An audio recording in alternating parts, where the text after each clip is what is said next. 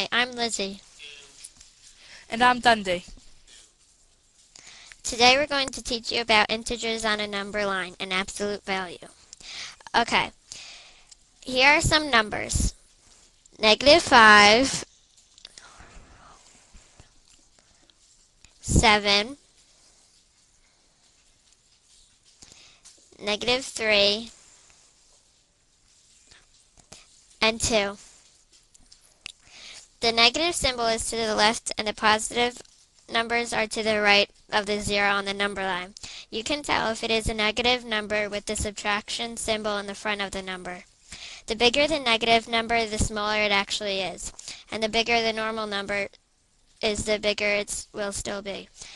So the negative and positives are opposites, especially the way they are plotted on the number line. Now we are going to talk about absolute value. Absolute value is very simple. Absolute value is the number's positive distance from 0 on the number line. At first it might sound confusing, but it really isn't. Well, first you have to write out your problem. Say it was the absolute value of -10.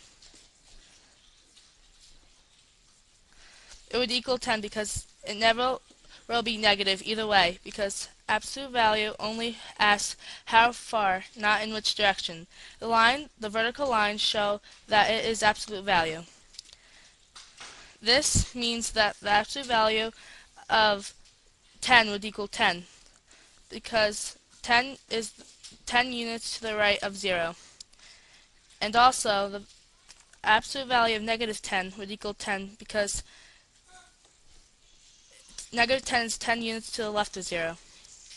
For example, absolute value of -8 would equal 8 units to the left, and the absolute value of 3